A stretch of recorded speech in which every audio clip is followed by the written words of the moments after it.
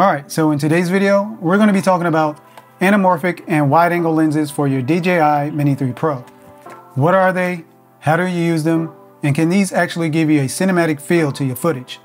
Well, here's some footage I was able to capture, and we'll get right into it.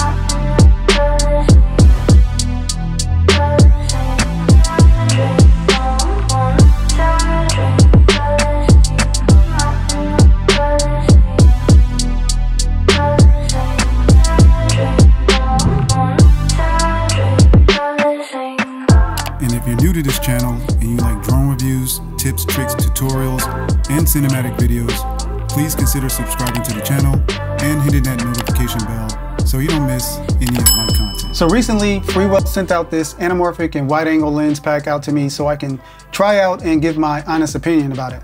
Now these are a little bit different than the other wide-angle and anamorphic lenses out there because this comes with ND filters that you can actually attach to the lenses. So I can say this is a great idea because this does allow you to get your cinematic motion blur that you want in your cinematic videos. So this is a nice touch. And I'll go over how these work a little bit later on in the video. But as far as my experience using these, it is enjoyable. And I do have one favorite over the other, as you probably could tell by the intro of this video. And I can tell you right now, I like the results. So after this video, if you are interested in picking up a pack of these, I'll leave a link in the description below so you can go ahead and check them out. Now the first lens I want to talk about is the wide-angle lens. Now the standard camera field of view on the DJI Mini 3 Pro is 82.1 degrees. And with the wide-angle lens, it increases your field of view to 111 degrees. This is great for landscape photography and videography. And the wide-angle lens gives you the ability to get more of your scene without being too far away from your subject. And like I mentioned, the wide-angle lens is great for capturing more of your scenery. However, there is a trade-off. With these, you do notice a slight barrel distortion when filming next to linear objects or when filming, landscape or the horizon. But it all depends on the type of look that you want. Me personally, I would just use it for photography and not videography, and maybe use a third-party software to correct the barrel distortion. So before we move on, if you are enjoying this video, please give it a thumbs up because it does help YouTube push it out to more people who are searching for content such as this. Now, the other lens that comes in this pack is the anamorphic lens. And this is my favorite one out of the two. So if you're not familiar with anamorphic lenses, it's kind of like a circus funhouse mirror that compresses the image horizontally. And because of that, we will have to stretch it back out or de-squeeze it in post. By doing this, it does allow you to capture a wider field of view. It is not as wide as the wide-angle lens that's in this pack.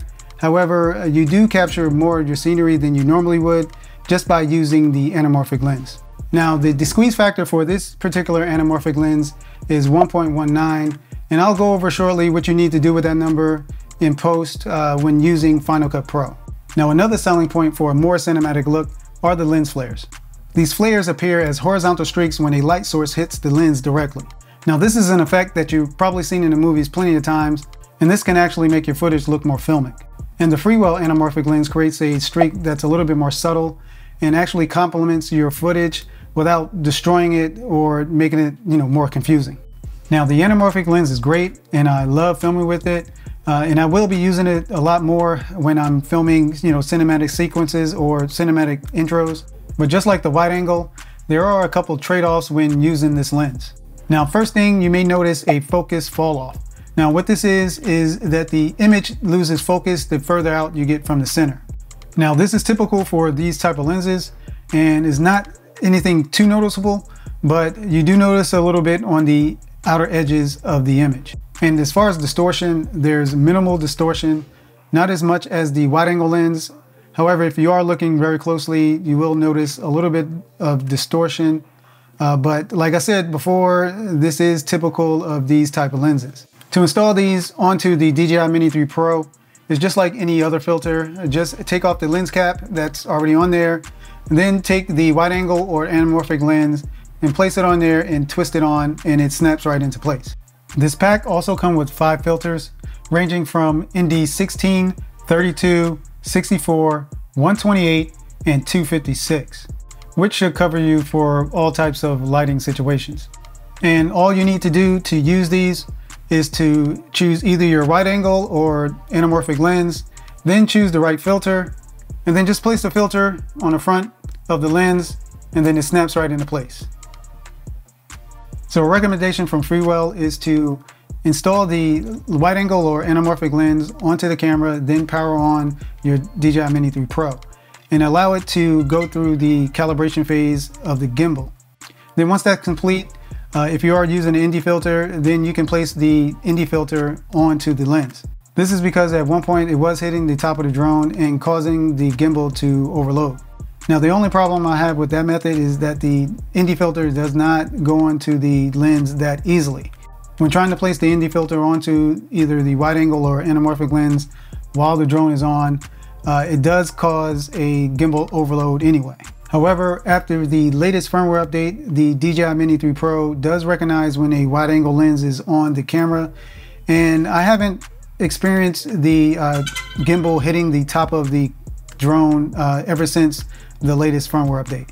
So I suggest if you are using a filter, place it on the anamorphic or wide angle lens first, then place both of them onto the camera, and then turn on your DJI Mini 3 Pro.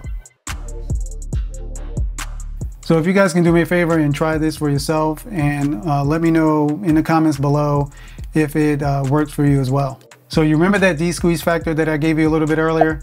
Now's the time that I'm going to show you what to do with that number and how to edit your anamorphic footage in post.